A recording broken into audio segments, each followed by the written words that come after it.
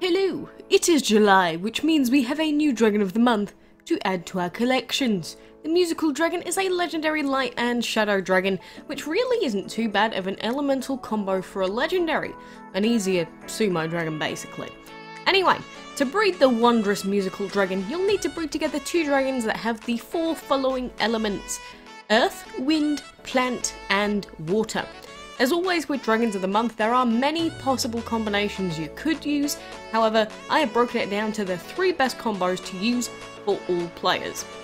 Number 1, Plant plus Clownfish.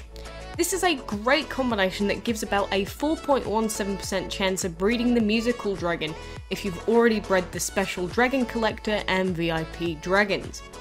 Just 5 other possible outcomes, with the highest being an 8-hour breed. Definitely recommend everyone to use this combination if they can.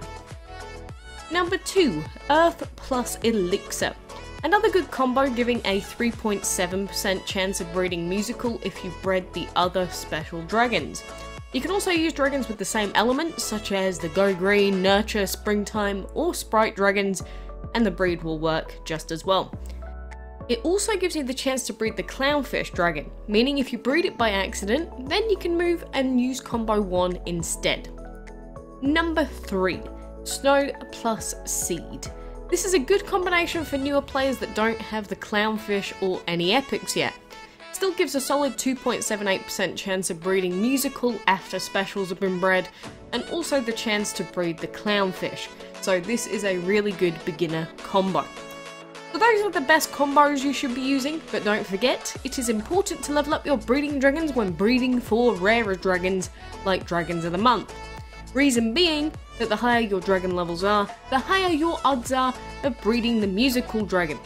I would normally suggest for you to level your dragons to level 15 minimum, but that is only if you have the food easily available to do so. Also, rebreeding as often as you can is going to help you out tremendously. If we take a look at a drop chance calculator to put this in perspective, on average, at a 4.17% chance of being bred, it is expected to take about 54 breeds before you get the Dragon of the Month. That would give you about a 90% probability, but this isn't taking into account boosted odds from leveling up your dragons. At 20 rebreeds, you've got a 57.34% chance of having bred musical at least once. So use these numbers to gauge how your breeding luck is going this month. Oh my god, on my first try. It's literally my first try and I already have the Dragon of the Month.